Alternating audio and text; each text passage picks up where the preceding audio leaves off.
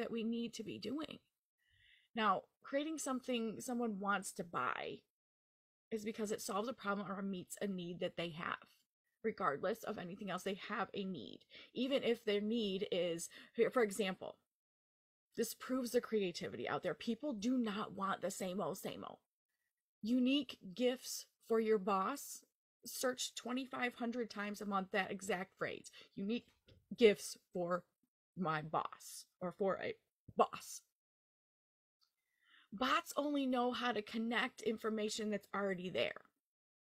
But as humans, we can create, sort, and deduct from our own reasoning these specific things. People are looking for unique and different and creative and quirky. Look up those words on Merchant Words or whatever keyword software you're using. I hope it's Merchant Words. mommyincome.com/merchant words is the absolute best, in my opinion. I love it. It's easy. It's easy to just literally do a 30-second search and get your information that you need.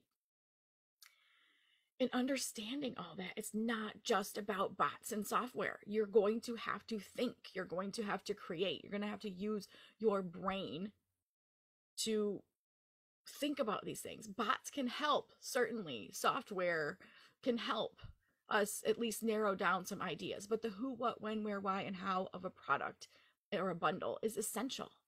Who is it for? What are they going to use it for? What need does it meet or problem does it solve for them? For example, going back to unique gifts for your boss. Like, nobody wants the same old, right? I mean, it's like you want to be the one that's giving the gift that's like epic, right? And so this is what people are searching for. They want unique and different gifts. They don't want the same old, whatever that people are giving. So I'm always thinking about the gift market. Why? Because there's gifts for every single thing.